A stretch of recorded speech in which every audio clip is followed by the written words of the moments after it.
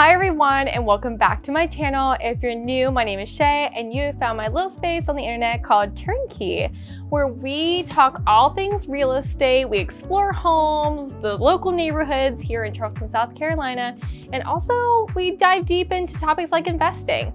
And whether or not you would say that you are an investor or not, when you buy a home, it is one of the biggest decisions that you're going to make. And when you make that decision, that house becomes an asset that will grow in equity. And so therefore, everyone's an investor who gets into buying a house. And that kind of spins into today's video. I have playlists of walkthrough videos of new construction homes, and I see a lot of people finding that playlist. And so I thought that a video about what you should expect and be thinking about and noting down when you go to your new home orientation, your walkthrough before buying your new home construction, your new construction home. And so if you're new to this process, and it's likely that you are, then you will find out that about 2 weeks before you close on the house, you're gonna be invited to come to a meeting that a lot of different companies call it different things, but it's called this new home orientation, or if you will, across the board. It's your first walkthrough so that you can see the overall progress of your new home. Now, when you're in there, you're gonna see that pretty much everything's done, but not everything's all buttoned up just yet. And you're gonna go in there and the builder is going to be showing you everything from the exterior to the interior, inside closets, inside the showers and the bathrooms, every nook and cranny, to show you the things that they've accomplished. And there's a lot of things that I want you to be aware of so that when you're getting all of this information dumped on you and you don't know what you don't know, and you have the listing agent there that is ultimately representing the builder, you want to be well informed and also be able to advocate for yourself. And honestly, I say this so strongly, please ask, encourage your realtor to go with you if they haven't said that they will. That is what I always do. And I just take a whole entire big list of all the things that we discuss, as well as any kind of information that's gonna pop up after you get the keys on your closing day. Anyway, that is a super long intro of everything that's going on in this video, but also on this channel. Let's get into 5 points of what you want to keep in mind when you go to your first walkthrough of your new home. All right, so this first one's going to come very naturally. You're going to want to do a thorough inspection.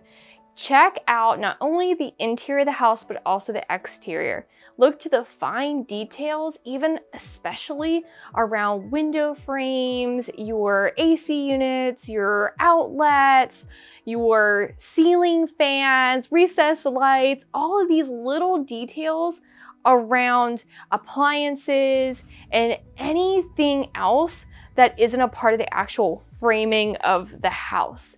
You also want to take a look at your cabinets and make sure that they're all even. Some other things that's come up is even like stainless steel on certain appliances, and if there's marks on them, paint on the floor, chips in the crown molding around bedrooms. Really put on your lens of like a super sleuth looking for the tiniest, finest little details, because it's naturally going to happen. Humans are making a house, and while this is brand new and beautiful, there's going to be naturally little tiny messes that are left behind, whether that's the paint or the dirt off of shoes, or if the ladder hits the wall when they're turning and moving around and painting, things that they might not even notice. Not that anyone's doing this, of course, on purpose, but these are things that you're going to be looking for with the builder as well as the listing agent, and also hopefully your realtor, while you are doing this first walkthrough 2 weeks in advance. That's why they do this 2 weeks early, so that they have time to then accomplish everything that you create on a list. So thorough inspection, and this is where I want you or your realtor to write a very comprehensive list, because at the end of the inspection, at the end of this walkthrough, the builder is going to show you, okay, these are the things that we are going to be fixing. Does this look okay to you? They might have an iPad, they might have been writing it down themselves. You're going to want to cross-reference. A lot of the time people don't do this and they just rely on the builder, and because there's been a lot of information that's just been poured out, it's easy to forget some of those little things, like if there's paint on a window that's on the 3rd floor in your shower that's way too high to reach, and it's the paint on the outside of the window of that shower. So cross-reference your list with the builders before you sign off on that document, because that documents what they're going to be using over the next 2 weeks to make sure that they fix, repair, and clean all of that stuff. And then before your closing time, usually that same day, 2 hours before, you're gonna have that list again. You're gonna go through and make sure, check listing off those things have been finished, done, and look absolutely perfect. So thorough inspection, that's the first point. Let's move on to the second point. Point number 2, familiarize yourself with the warranties. The builder is probably going to bring these up naturally as well, but if not, just have in the back of your mind, well, honestly, the front of your mind, that this is something you want to leave understanding. They should show you where the paperwork is located, where phone numbers, emergency contacts are in the process of how to go about doing something after you close on the house if something isn't working the way it should. For example, if your refrigerator goes out or your AC unit goes out, then what do? You're gonna wanna ask, what do we do? Because these things are brand new. All new home construction companies offer warranties. And pretty much to what my experience has been very comprehensive. But again, that's why you wanna familiarize with this and know what is all covered under the warranties. You also want to understand how long the warranties last. And so, for instance, this past home that actually we're coming to close here very soon, they say, hey, after 11 months, yes, if some things pop up, try to wait 11 months because just as the house starts to settle and this, that, and whatnot, if it's not like the AC unit, which is like, oh my goodness, you know, we can't live without that. We can't wait 11 months for that. But if it's other things that you notice, like little movement in the boarding on the floor, and maybe there's little like cracks in between like seaming and things as things settle, or grouts, maybe there's some cracks that come up in the grout on the floor somewhere. Keep those things all on a list is what they advised, so that after, this is just that company specifically, after 11 months, they can come in and they can do all of that. Now, you're going to have to advocate for yourself after you close on that house. Your realtor will probably be checking in with you, at least I would be, to be like, hey, like, you know, it's been almost a whole year. How's everything been going in your house? Have you seen anything you want to file a warranty claim so that they can come out and fix it? To my experience, this is always a third party, and different construction companies work with different companies, but there should be a process. If you think that reaching out to the listing agent, she's going to tell the builders what to do and how to fix it, that's not the protocol that they take. It has to run through their company that actually takes care of the warranty part, that covers, like the insurance company that covers all that stuff, and then through them, they get the message that they need to do this stuff. You do want to keep the contacts that you're having right now on hand, not only your realtor, but the listing agent and the builder if you can. But in the sense of warranties and being familiar with that, you're gonna wanna know what the name of the insurance company is and where to find all that contact information. It could be on the breaker box, above the breaker box. It could be on the AC unit or the water heaters themselves. It could be on the construction company's site. It could be a phone call away from the listing agent so that they can tell you this stuff. But if you want to have more of a direct line and access to getting things done quickly, then go ahead and ask during this time, your walkthrough, okay, so this is what my warranties cover, for how long, and if something should arise, what is the most efficient process for me to do that and take action? Point number 3, now that you know the warranties of all your appliances and all of the systems that make up your house and keep it working, you want to ask them to demonstrate them to you.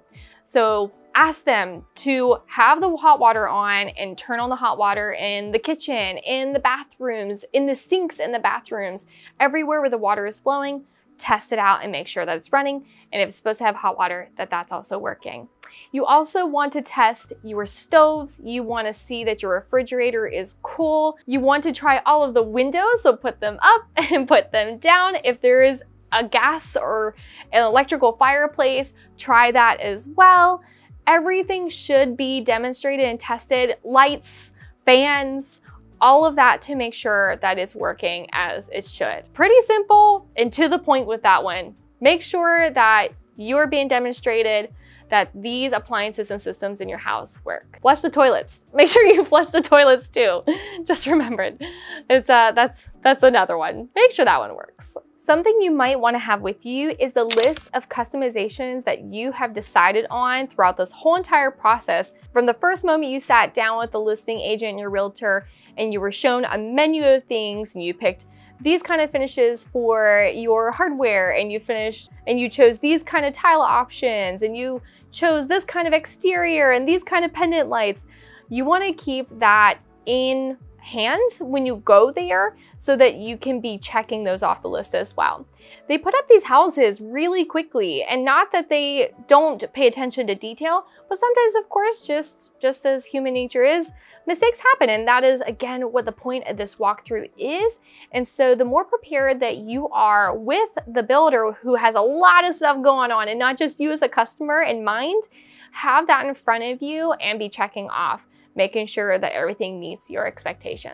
Number 5 is something that I want to stress to you, that this is, while they might call it a new home orientation and they might do a lot of talking, the communication should be open both ways. This is where you can also express your wants, your desires, the things you're not satisfied with, and take pictures, take videos, and make sure that you are showing these things and being just as prompt with the listing agent and the builder and your realtor as much as they are with you. The more information that you can share with them, because ultimately they want to make sure that you are a satisfied customer, that you're a satisfied client, that's what your realtor wants, that you're a satisfied friend, because at this point you all are hopefully friends. At least that's how it is for me and my clients.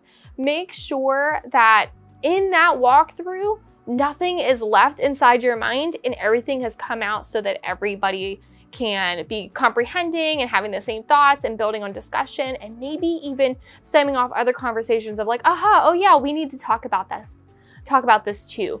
So take photos, take videos, and ask all the questions. Follow up with the agents right away and tell the builder right then and there what you are not satisfied about and what you are satisfied with, or what you want to tweak or have cleaned. Really, point 5 is to make sure that you're not going in there and just staying quiet because you feel that you don't have the space to talk and advocate for yourself. This is your home after all, and you're spending a whole lot of money and time on it. You want to make sure that on closing day when you sign, so that you make sure that everything is to your desired expectations and wants. By keeping these points in mind, you can ensure a successful and thorough walkthrough experience for your new home. You want to make sure that you keep these things in mind and that you make any necessary adjustments, meaning having those conversations, telling those involved so that they can be made so that when you go to close, you are happy and confident with the transition into your new beautiful home. If you've liked this video, please give it a thumbs up. Please share it if you know other people who are looking at new construction homes. Please leave a comment down below if you are looking to do a new construction home and if you have any questions. I'm a realtor here in South Carolina, but I am more than happy to help anyone, and I can give advice in any way that I can.